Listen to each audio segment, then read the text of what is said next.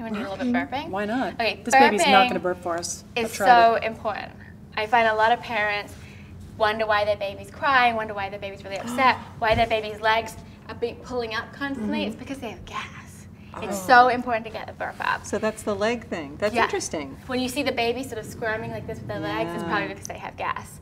Some incredibly skilled women manage to breastfeed and then not be a lot of air that gets in there, and burping is not as important. I personally recommend burping after every feeding. It's better to be safe than sorry. And it can't hurt. Exactly. Right. So there are a number of ways. You have to get to know your baby. Babies like different ways to be burped. There's sort of more traditional way, which is over the shoulder, and you give the baby a good pat. You often see people doing this. No. It's not going to work. Yeah, but you then have to give them, make sure you got something on your shoulder. Yeah, make sure there's a burp cloth. A cloth.